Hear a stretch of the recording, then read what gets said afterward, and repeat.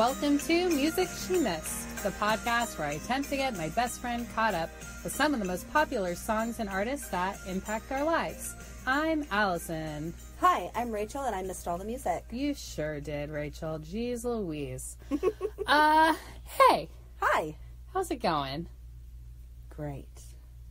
You said that with such sincerity. I did. Well, I always get a little nervous during part A of each episode just because I'm just not sure what happens. And I don't like surprises. I don't like surprise parties. I just don't like surprises. I know, yeah. Well, I have a surprise for you then. No, I'm just kidding. No, actually, I want to start our episode by asking you about your favorite theme park. Ooh, good question. So, I don't know. I really depends on who you go with that makes the theme park. Sure. Because sadly to say, I've been to Disney and it was just... That's because you didn't go with me, super Disney fan. Yeah. It just... Anyways, but I had a good time. I can't believe... overall. Wait, you don't like Disney? No, I love Disney. But it was weird. I went to Disney World without kids or... Yeah, And just gone as an adult and by myself kind of deal. It was just why'd weird. you go to a theme park by yourself? It wasn't by myself. My Just husband with people went that with you don't me. like? Oh, okay. No, and I like my husband a lot. Right. But still, it was just different. It was a different stage in my life kind of deal. So you didn't have a great time in Disney World. That's fine. What's a good theme park experience? Okay, so I would say Great Adventures Six Flags. I would say 1989. What? It makes a difference. You were like, when I was a child, Yes. I went to Six Flags and it was great. I remember it was my older brother. He woke us up that morning, and at the time, my sister and I were sharing rooms. And so I don't know how he did it. Like, he was waking us both up at the same time. He's like, Rachel, wake up, wake up. And I'm like, what's going on? What's going on? I'm taking you to Six Flags. Oh. And it was just so fun. So it was my brother and my sister and I, and then my other brother came. So it was just us four. Our parents didn't go with us. Oh. And it just felt like a lot of fun. So that's a good surprise. So tell me, amusement parks. Yes. What are we doing?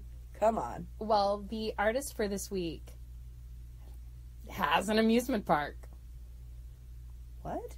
Like, named for the artist. I know who you're talking about. Well, can we do the big reveal and just pretend like you don't? Because I was like, she's not gonna know. But you know. She's had plastic surgery. I mean, really. I It think does you not do know. look Let's good. do the big reveal just for fun, and we can say it at the same time. We'll make sure we're saying the same person. Ready? Ready? Dolly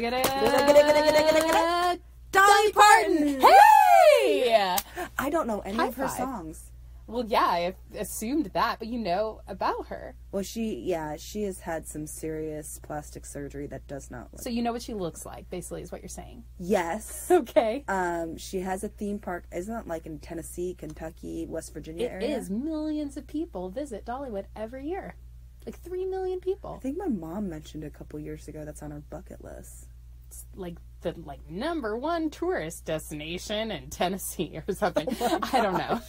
Anyways, I've never been there. Me neither. So there are the roller coasters, or is it just Yeah. her singing the whole time? No, it's like it's a theme park. So is she the only artist that has a theme park? Well, there are other artists who have famous parks. Prince had Paisley Park, and Elvis had Graceland, which kind of sounds like Disneyland, but it's not. Prince, the artist that we just did last week? Yeah, his home was called Paisley Park, but it's not like a theme park.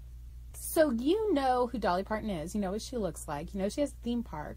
That's a pretty good start. I know she sings country. Hey, another thing that you know. I know she's really nice. Why do you know that? I was watching some interview with her, and she just seems like a really nice lady. Cool. What about her music, though? Should we do the little, I'm going to tell you some songs? Yeah, tell me some songs. Okay. 9 to 5. Pass. Jolene. Pass. Yellow Roses. Pass. Okay. Have you ever seen the movie The Best Little Whorehouse in Texas? No. Do you know what it is? No. Oh, it's a musical. and Dolly Parton stars in it. It has a very famous song called I Will Always Love You. Does that sound familiar? Isn't that with, like, Kevin Costner? Kevin Costner's not in that movie. He's like a bodyguard. I think you're thinking... Okay, so that song has a famous cover by Whitney Houston. Oh, okay. Is that what you're picturing? I'm just thinking of Kevin Costner holding someone coming out with smoke on the side. And I don't think it was Dolly Parton in his arms. It certainly was not. Okay. So you have heard that song before, though. You just haven't heard the Dolly Parton version. I guess not. Which is the original version. Okay. On to episode number 2 of season 4. Rachel doesn't know. Rachel knows who Dolly Parton is, though. So, yes. On a scale of 1 to 10, where would you rate your current knowledge of country great Dolly Parton? I would say 3. I think that's fair, because you know a little bit more about her than you know normally. Yeah. But you don't know any of those songs, so... No, but you know what? I have, like, a hopeful 4, almost, because I'm feeling like if I hear some of those songs, I might say, oh, that was her.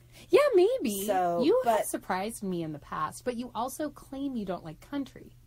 Yeah. So I don't know how you would have come across it. Well, I don't know how you miss stuff, so... I know. That is the big mystery here. You do have some homework. Yes, I do. 1 hour of listening.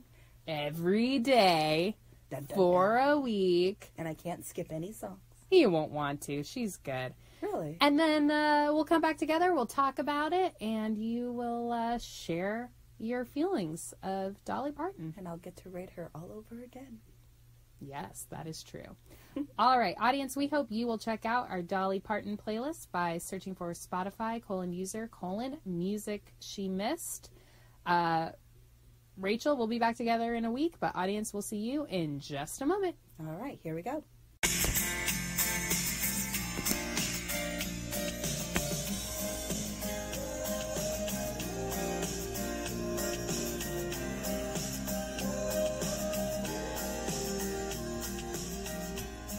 Welcome back. Rachel, you spent the last week listening to country legend Dolly Parton. Why are you giggling? Well, our listeners may not be knowing this, but it's the summer right now as we record. Right, so it's probably like next year, winter, by the time actually it airs and things like that. So I'm sitting poolside, and last week was Prince. And I was just really enjoying Prince poolside, you know, hosting a couple pool parties. Mm-hmm. My friends are thinking, I am so cool to host, you know, pool party. Not only that, but with playing Prince. And then so the next, you know, same group of friends hosting another pool party. And I'm like, and it's 9 to 5. And it's just like, they're like, Rachel, what are you doing? You had Prince last week. What happened? And I was like, no, Dolly Parton's cool. I like her. It's Islands in the Stream. We're just, you know, island, you know, that's this week. You're going to have to just enjoy it with me. You could listen to this on your own. I could, but I need to share my love with all people. Okay. So Dolly Parton was my pool mate this week. But not as well received. Yes, not well received. Okay. Well, it sounds like you enjoyed your week listening to her at any rate. Yes, I did enjoy her. There were some likes, there were some dislikes, there was a song that was indifferent to, but most of the part, it was not only fun that I could listen to it poolside with friends, but I could also, I had a little fun game with my daughter and her best friend that came over for a play date. Mm-hmm. And my daughter's 6, and I was asking her, hey, let's play the music she missed game. Okay. And it was kind of fun to enjoy that with her and giving her a chance to rate it 1 from 10, and also just figuring out what the song meant to them, and it was just fun. And your daughter and her friends, they liked it also? Yeah, they liked it. They just thought it was old people music. And so... Well, Dolly Parton is not a new person in the country music scene. In fact, she is the most honored female country performer of all time. Really? Yep. And she's still alive. Yes, she is. And she's still doing stuff. Doing stuff. Yes. She's Cool. been very productive. She's got gold albums, platinum albums, multi-platinum albums. Wow. She's had, she set records. She's had 25 songs reach #1 on the country music charts, which is tied with the other female country great, Reba McEntire. I think she has a TV show. She did. Yes. Yeah. But I have a question for you about Dolly Parton. Sure. So she's obviously country. Yes, that and she is has true. a very thick Southern accent. Yes. To a point where I'm like, "Ooh, I've got to look at the lyrics for this song. I don't know what she's saying." Well, you do not understand what she's saying? yes, I do. Oh, okay. But I'm just saying there's some parts where I'm like, "What was that word? Huh?" I've got to look at the lyrics for that one. Okay. So, can she sing a song without a Southern accent? I'm just curious. Has she? I haven't heard anything that doesn't sound like her. Huh. I think that depending on the type of song, she might lay it on more Thicker? thick, right? Yeah. So some of her songs are a little bit more poppy. There are some songs that cross over into the pop charts. Like, I don't think 9 to 5 is very country sounding. It's not. Whereas something like And same thing with Joshua Island. or the Daddy Was an Old Time Preacher Man, those songs I feel sound even more country. Yes. But that may not be her voice, right? That could be a variety of things. The types of instruments that they're used, the type of songs that they're singing. There's, like, for example, when we listen to the Beatles, I remember a long time ago when I was realizing, wait a second, the Beatles are British. They're not American. Because their songs, like Twist and Shout. Right. But they don't have that British accent. They still do. So some songs, just like this, some songs that the Beatles recorded, and remember, you did not hear the vast Beatles catalog. You just got a little smattering, right? Like we do every time. Some Beatles songs are more obvious in the accent than others. And especially ones that are more American in style, like Twist and Shout. Yeah. Why would you hear it in that? Yeah. Right? Yeah. Because they're imitating Americans. Yeah. Gotcha. Okay. Well, I was just wondering with her accent, because it just seems very Southern, and if she'd ever tried. So another question, kind of curious. It's not broke, don't fix it. Does she only sing, or can she play an instrument? Does she write her own music too? Because you mentioned, like, with her Southern accent being a little bit more stronger depending on the instruments that are played. Does she play any of those? Yeah. So a quote from her is that this is a literal quote. "I play some of everything. I ain't that good at none of it, but I try to sell it." But she does, the interviewer in that interview that I read, saw her play live 8 different instruments. The dulcimer, the banjo, the guitar, the piano, the recorder, saxophone, right? So she's like a showman, right? So she can play a lot of different things to an acceptable to be degree. on stage, but she's not like Jimi Hendrix with his guitar. Well, no. What is your comparison there? Like with Jimi Hendrix, he's like known for his guitar work. Right. No, she's known for being a country music singer. I didn't know if she was like, oh, I'm known for my banjo too, or something like that. I think she's known for her singing. Yeah. And the instruments are, and you asked if she is a songwriter, and she does write her own music. So I think a lot of times for songwriters, if you think about it, an instrument is a way that you can help facilitate that, right? Yeah. And play with that and be creative. So I'm sure that she plays a lot of these instruments to facilitate song creation. That's cool. She's very talented. Yes. I can see how she's won all those platinums and golds and silvers and stuff. So you realize that those are how many albums are sold. That's what gold and platinum and multi-platinum means. Really? Yeah, so like an album goes gold, that means it sold X number of million copies. I thought it was some kind of award. Oh no. So like, I've been confusing you for 4 seasons.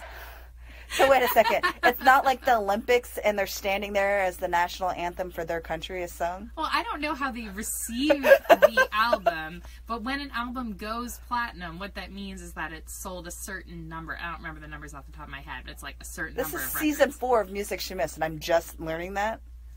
Sorry. Oh, Rachel, so sad.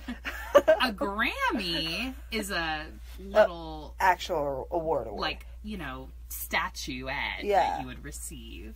That's an award. That's what I thought, platinum and gold. It just means like, hey, you've sold a lot. And that's why I was wondering why wasn't there any bronze. But moving on. And the Olympic platinum super medal goes to... Oh my gosh. I'm so special. No, you're fine. You're fine. I mean, it's honestly, it's a thing. Why would you know that? Why exactly. Why would I know that? That is on me. Bad teacher. Bad Alison. But the sad thing is I've been sitting here for 4 seasons across from you, smiling along. Wow. Oh, Dolly Parton, you're teaching me so much. So I just checked into it. 500,000 albums would be gold. 1 million would be platinum. Wow. 2 million or more would be multi-platinum. And she has several of these. So she is high-grossing country music artist. So they count how many songs that are downloaded on Spotify or bought on Apple iTunes? You know, I'm not sure how it works nowadays. I'm sure that there is some sort of digital... I mean, I know that, like, if you buy it on iTunes, that's going to count. How it works with streaming, that I don't know. Okay. Well, so kind of curious. Is there any other history or anything else that you wanted to chat with me about? Because if not, I want to share my likes because they're fun. Yeah, there are some things that I would like to share with you. Yeah. One thing that I think that you will be very interested to know is that she does have a long history outside of music in movies. Really? Yeah. So have I seen her in anything? Well, you've seen 9 to 5. Have I? Well, you knew the song. Did you not know that one? No. So wait a second. Was it the song or the movie? I played for you the song 9 to 5 after our intro. Yes. Last week. Yes. And as soon as it got to the chorus, you were like, "Oh, I know this song." And I thought that meant you had seen the movie. No. Oh. Okay. Well, I've heard the song like probably in a restaurant or something. So I would say 9 to 5 is one of the most famous movies that she was in. It came out in 1980. You know, it's a comedy. It's got Jane Fonda and Lily Tomlin in it. And Dolly wrote the song for the movie. That's cool. But it's a pretty famous kind of, you know, comedy chick flick from the 80s. Look into it. So is it on Netflix? That I don't know. Huh. Okay. She's in another movie with Burt Reynolds, Best Little Whorehouse in Texas, which is a musical. Huh. And the song I Will Always Love You is in that movie. Cool. Was she in Steel Magnolias? Yes. There See? you go. You know stuff that she was in. That was with Julia Roberts. Really? I'm trying to remember. Yeah, sure was. And Sally Field. I mean, that's kind of a lot of stuff. You know, she was really at her height, like in the 80s. 80s, maybe early 90s. Yeah, 70s. Yeah. Well, I mean, forever. I mean, she's been around forever, right? Yeah. She was born in 1946, right? So, and she got her start young. So she has literally been doing this her entire life, and not just the music, but the movies too. So she knows really nothing else. I would say probably not.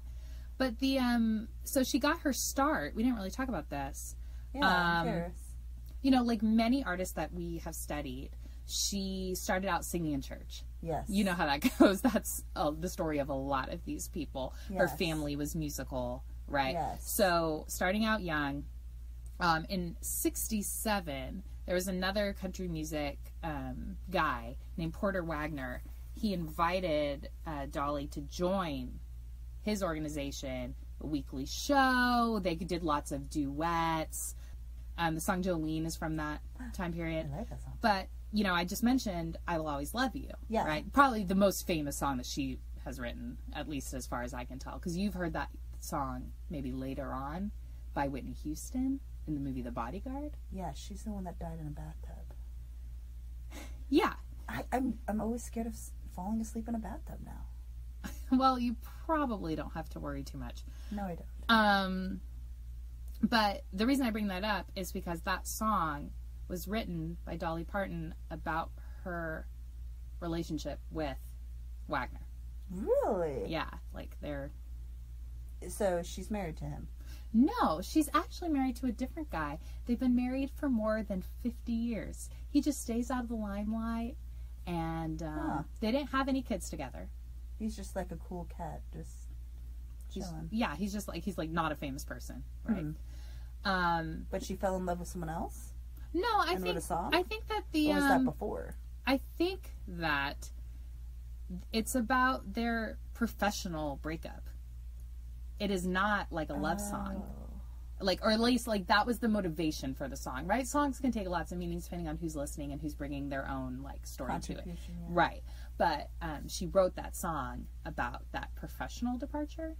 Oh. Mm-hmm. Interesting. Yeah. And I also thought it was a romantic song. Well, I think that a lot of songs is what we bring to it. And it is, I mean, it is romantic, but when somebody leaves your life, whether that person is a romantic partner or someone else, you can still say, have that sentiment, right? Other fun fact, Elvis Presley had wanted to cover that song as well. And his manager was trying to get her to sign over the publishing rights to it. Ooh. And Did she? No. Really? One of the things she learned really early on is that the money is in the ownership. And so when Whitney Houston did that cover later, that is partly how Dolly made like a ton of money. Wow. Yeah. So being involved in publishing and using that that really good business sense is one of the reasons why she's also definitely like financially successful. Yes. Mm-hmm. Other fun fact that's unrelated to that is that she's Miley Cyrus's godmother. Do you know who Miley Cyrus is? Yeah. Well, if you don't know who that is, then it's not as cool of a fact. Kind of trying to figure out who she is. Isn't she that mountain chick? Oh, Hannah Montana? Yeah, that Climbing the Mountain song. I thought you were saying Hannah Montana. I thought you were confusing Mountain and Montana. No. But Miley Cyrus is Hannah Montana, right? Yeah. I don't know. Yes, The Climb. Okay. Anyway, so fun facts about she's her Dolly Parton. godmother. Yeah, because Miley Cyrus's dad is famous country musician Billy Ray Cyrus, famous for Achy Breaky Heart. I actually know who that is. Oh, other fun fact, I just have lots of little tidbits today. Yes, you do. You know what she looks like. Yes, I do. Okay, tell me what she looks like in my opinion? Yeah. She has a lot of hairspray in that hair. She actually wears wigs a lot of the time. Really? Yeah.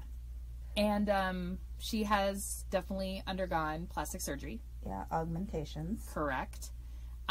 She has repeatedly joked about that fact by saying, quote, "It takes a lot of money to look this cheap." Oh my god. She's quite funny. She's got some good humor. Definitely. She turned down, regardless of what, all of that. She did turn down several offers to pose nude for Playboy. Yeah, I don't see her. She did not do that. She was on the cover in a little bunny suit, but she is not ever. She's not done that. And I have one more fact for you, because these are just like, I know this is not our normal thing where normally I go through, I'm like, let me tell you about the history of this person, but I just want to tell you these wacky things. These are fun. Yeah. So can you think of any other famous Dollys? No. Okay. Should I? Do you remember Dolly the sheep from 20 years ago ish? That was like 2002. Maybe earlier. Around then, right? Okay. So Dolly the sheep, why is Dolly the sheep famous? Because the cloning. Right. Did they clone Dolly Parton? No, but they named the sheep Dolly. After Dolly Parton. After Dolly Parton, because the cell that they used to clone the sheep was taken from an adult used mammary gland. Oh my goodness. Fun fact. Interesting. I searched that a couple times. I'm like, is this really true? Or is the internet lying to me? But The Guardian said it's true. The Guardian says it's true. There we go. There we go. Well, I want to talk about my likes and dislikes. Yes, because nobody wants to hear random stuff. They want to hear what you think about this super famous person. Yes. Well, I had a lot of fun this week. Good. But not everything I liked. So I actually am changing something. I initially listed Jolene as a dislike. Okay. Because at first I just didn't like the lyrics. Yeah. I just didn't like the delivery of the lyrics. But as the week progressed on, I actually fell in love with the song. So it changed from a dislike to a like. Was it just like the content, like the idea of like someone singing to another woman like, don't take my man? Yeah, she should already know that. You should not be touching other people's men. You should just blanket. It's a blanket like, knowledge. Like, don't touch other people's men. You should not have to write a song about it. Okay. That's why I was like, I don't like the lyrics of the song. This woman is stupid. She should just stay away from another person's man. Jolene is stupid. Yes. Oh, well. Yeah. Not everybody has the same moral compass. You should never take a married man's son. Woman. Yeah. You should not take other people's spouses. Anyways. Public service announcement, Rachel. Stay faithful to your partner. Yes. Okay. Next.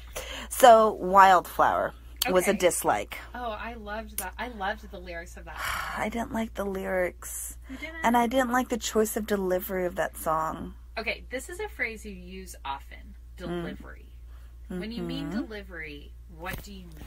Where it's just the lyrics of what she's trying to talk about, the lyrics of what the meaning of the lyrics are, of just the wildflowers and things like that, and how she decides to deliver it in the tone, the speed, the types of instruments, so it's just the sound in general? Because you said tone, speed, instruments. It's just all of it. It's like, okay. It's just like not liking the song. I feel like. Yes, it's. Right. That's why it's in the dislike pile. Oh, no, totally acceptable. It's totally fine not to like it. It's just like when you often use the phrase delivery of the lyrics. Yeah. I'm trying to understand if you mean like just the sound of the song, or if there's something about the person's actual like vocal tone or the emotion behind the tone, like what delivery. Because to me, delivery would mean the way that you're singing it, like too breathy or too flat or too like not emotive or too emotive.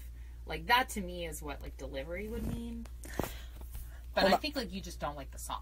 Well, like for an example, the song has such movement.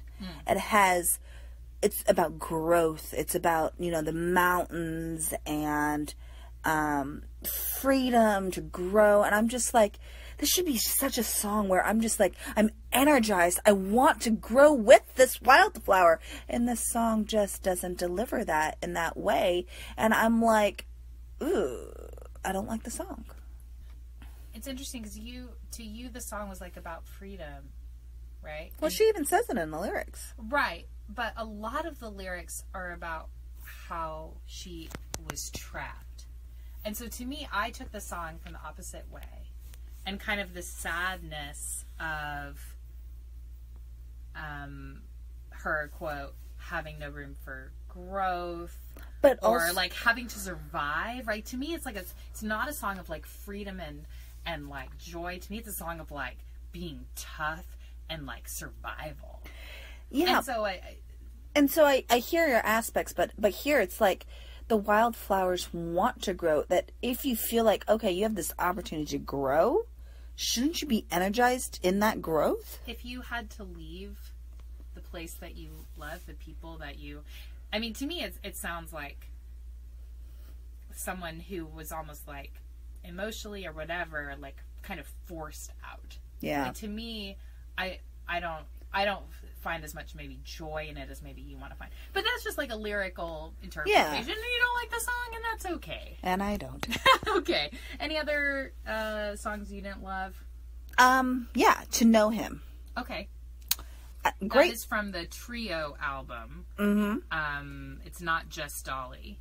It also is famous Linda Ronstadt and Emmylou Harris.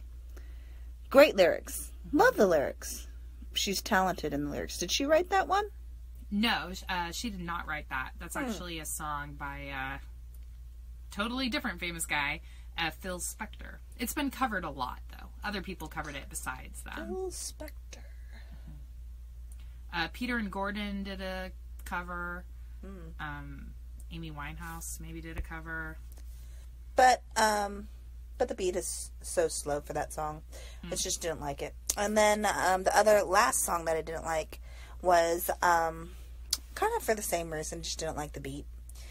Is the Bargain Store. Oh, I kind of like that one. Yeah, pass. Fair enough. All right. But I did have one song that I was indifferent to. If you're indifferent, is it worth talking about? Yeah. Okay. I'm not sure if the songs fall into either of those columns. Right. Because I was just indifferent. And it's Here You Come Again, but it was a song that I couldn't stop thinking about. That song got stuck in my head this week. That was the weird part of where I was like, should I mention it? Should I not? But it's got stuck in such a way. But even in the end of the week, I still couldn't put it in either of the columns. So I put them in the indifferent column. So. Okay. So that song has a not super interesting history, but it is on the playlist because it was her first crossover from country to pop. So the song charted in the country charts, but also on just like the regular Billboard charts. So it's a song that I think is kind of likable, whether you're a country music fan or just like a regular pop music fan. It's one of the ones that I prefer. She won a Grammy Award for that song for Best Female Country Vocal Performance. So it is not an unknown song in terms of her history and its relevance, I guess, in music history. Gotcha. I don't know if that changes anything for you. No, she's still in the indifferent All right. column for that. Well, if you'd lived in 1979, yeah, I did it. You might have heard it. Well, you wouldn't have heard it on the radio, but other people did. My husband could have. And it's one of the ones she did not write herself. Okay. But that's like a rare deal. So, I want to talk about my likes, though. Let's do it. My number one favorite song, to a point where I think when we do the bonus episode of this season, it will be the number one song. We're fresh into this season. I know, we're only into episode 2. Okay. So, right, I'm still making my prediction. Okay. Islands in the Stream. Like, It was such a cute song. To a point where it was kind of funny. Even my husband knew the lyrics of this song before we started the Dolly Parton week. Really? And we were road tripping this week for a little bit, a part of our week. And the song came about, and he started singing it. And then I started singing it on our road trip. It was kind of fun. You guys kind got of a little cheesy connection with it. Yeah, we get a little cheesy sometimes. Yeah, so that song is actually a duet between Dolly Parton and Kenny Rogers. Mm-hmm. Did you know that? Well, yeah, it's on the list of the Spotify list if I look at that. Oh, I see. Okay. That part I knew. You saw that it was not just her. Okay. And then plus I noticed the voice kind of changed a little bit. Yeah. Big hit. Big Hit came out in 1983. Yep, 1983. And it was a big song. It was in a lot of popular stuff. It's still in popular media. People are still aware of it. Obviously, your husband is aware of it. Covered in different... I would totally cover that song if I could. The Bee Gees have a version of it. Don't know who the Bee Gees are. Yeah, I know. See, it's so silly for me to be like, let me tell you all the other people. I actually was more familiar with it when I was younger from a 1998 sampling of it, I guess, in a song by Pross called Ghetto Superstar. And it's the same tune, but the lyrics are a little bit different. So, yeah. Just, it's kind of pervasive. That's what I'm saying, is that it's in a lot of different places, and it's why, your husband, who I don't think is a country music fan, is still aware of the song. Thank goodness. Cool. So you like that one? Any other Yeah. fun ones? I Will Always Love You. I like the lyrics. You know, Classic. I thought it was, you surprised me a little bit about how it was more of a not more of a romantic song, but more of a communication to just the relationship of work. That's the inspiration. Like yeah. But a good song will be able to be interpreted by anyone. Yeah. You know, in whatever situation. And it is a love song in the best little whorehouse in Texas. Yeah. I believe. Yeah. Higher and Higher. That's a fun one. Yeah, Working to 9 to 5. This one is a fun beat to dance with. Yeah. And also, that was a good song to be poolside with. Both of those are in the late 70s, early 80s, which is disco time. Yes. So they're very danceable. Danceable yes. and just have fun and things like that. Daddy was an old-time preacher man. I thought there was a fun story in the lyrics. It's like, oh, that's nice. Okay, kind of deal. Okay. So I liked Dolly. She was fun. Cool. Well, do you want to give your rating? Sure, I'm ready. All right. So on a scale of 1 to 10, 1 being you wouldn't buy it out of the bargain store, and 10 being I Will Always Love You, Dolly Parton, where would you rate? 8.5. What? What?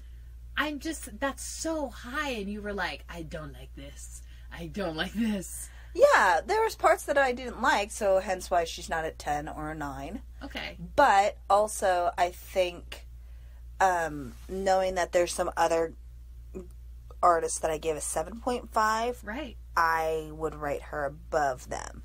So you're telling me that you like country music? No.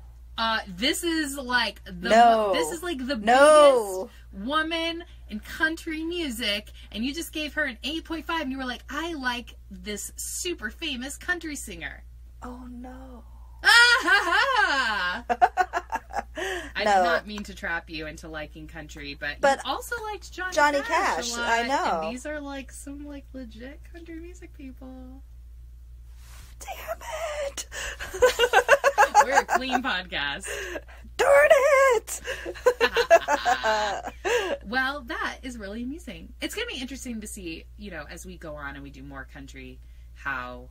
Will I really like country? I don't know. This is a shock. I was certain that you were going to be like, meh, meh. But you like Dolly Parton more than a lot of stuff. I know, but I thought she was fun. She is fun. I like that she's sincere, that I could feel her heart in her music. So maybe what she's you a don't sweetheart. like is fake lame music, not a certain genre of music. No, but I could hear the heart in Nirvana. He was, he needed his heart was sad. His heart was sad and he needed a hug. But when I got to know her heart, she seemed like a sweetheart, She was someone I wanted to get to know. Someone I actually wanted to meet. Aww. Now, I wanted to meet Nirvana for another reason of just wanting to give him a hug because he's sad. But for her, I think she and I would be friends. Why don't we go to Dollywood? We should. Road trip! Yay! Okay, well, this has been just revelatory. And I gotta rethink my whole thing here. I might need a new host because I don't know very much about country music. Oh, no. I will put my heels in the sand. If I turn this into a country music podcast?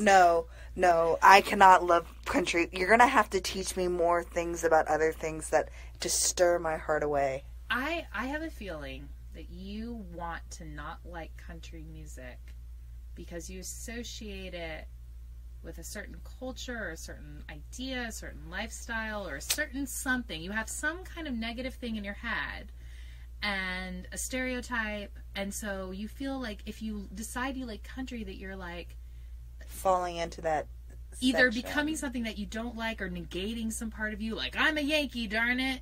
I am a Yankee. I know. But that's okay. No, it's not. Is that okay? No, it's not.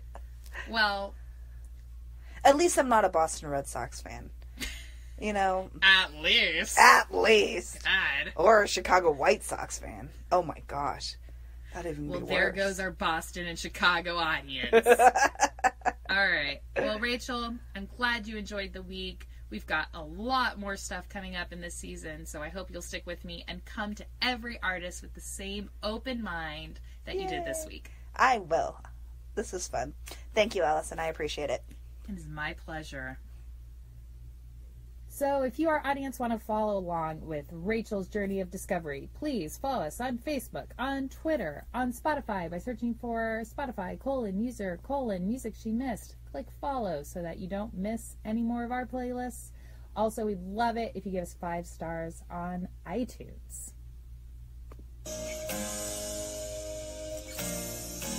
Thanks so much for listening. Thanks so much and have a great week. Bye. Bye.